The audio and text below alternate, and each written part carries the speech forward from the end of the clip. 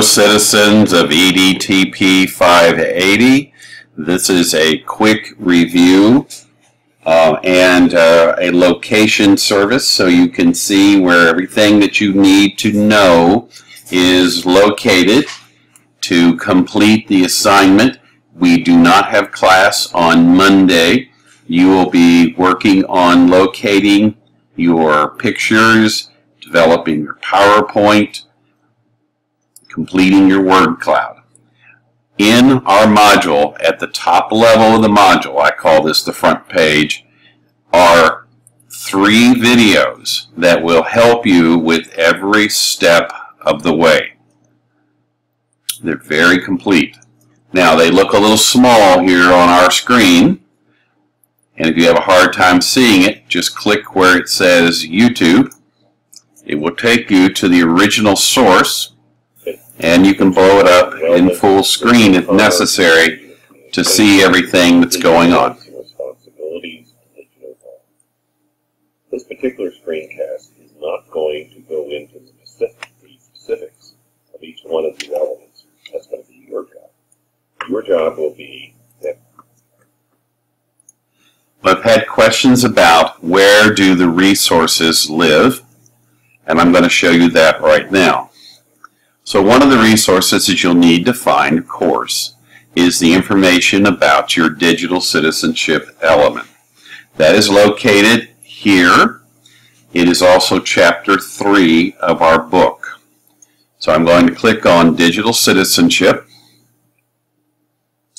This was the PowerPoint I showed you on Friday. Here are the digital citizenship sites.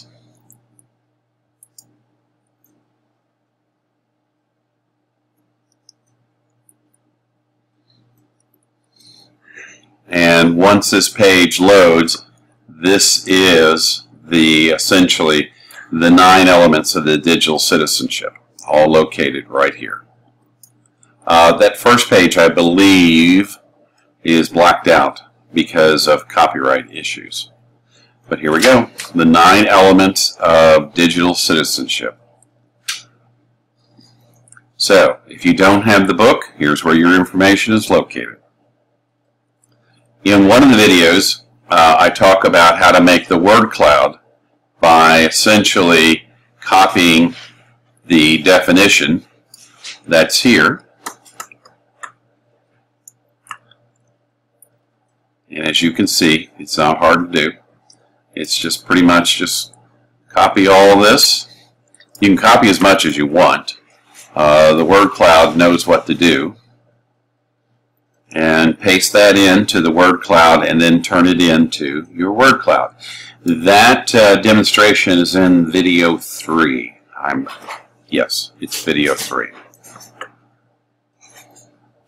The last thing I wanted to show you, because some of you, according to the doodle, may be using a VoiceThread in a shared mode.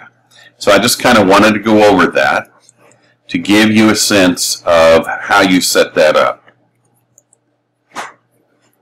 So the first thing I need to do is to go find your partners. Well, the first thing you need to do is decide who is going to own the VoiceThread first. Now, once you do that, both of you will have the same abilities in terms of viewing and editing and commenting, but someone has to start the ball rolling. So I'm going to go ahead and pick on Ian here because he's the first one on my list. And I'm just going to copy Ian's email address, essentially his login. I'm going to go to my VoiceThread that I've started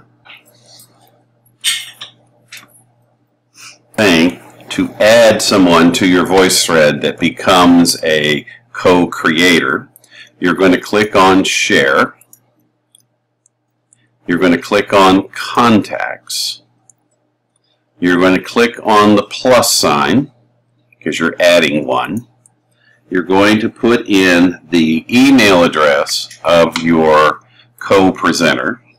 And when I put in Ian's, I noticed that his comes in kind of funky, so I make sure I use my backspace key to get it all the way over to the left. It also wants a name. I can just put in the first name. I don't have to put in the whole name. And then I'm going to save it. And once I do that, there he is. Now I will select him, and I want to allow him to view, to comment, and to edit. And then I will click Share.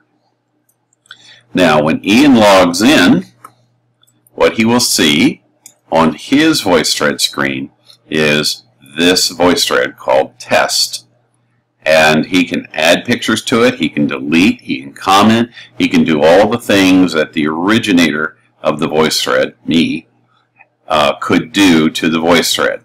So if you're working with a partner, you gotta have your text ready on your phone so you can talk back and forth, or of course just call them up, talk to them. All right, that's everything we need to know for Monday. Monday would be the time for you to get your resources together as described in the second video. And then on Wednesday, I was going to give you Wednesday to get it all put together, and then I will show you how it goes into our discussion forum. If you get ahead of the curve and you want to go ahead and do that, it is all covered in video 3. Okay, I will be there Monday, of course, with about 60 kids and teaching coding. If you want to drop by and experience what it's like to do something like that with a group of kids, or if you just want to see, we're also going to be having a makerspace going on there. Tuesday and Wednesday, and Thursday, excuse me, we'll be going over to First Build, although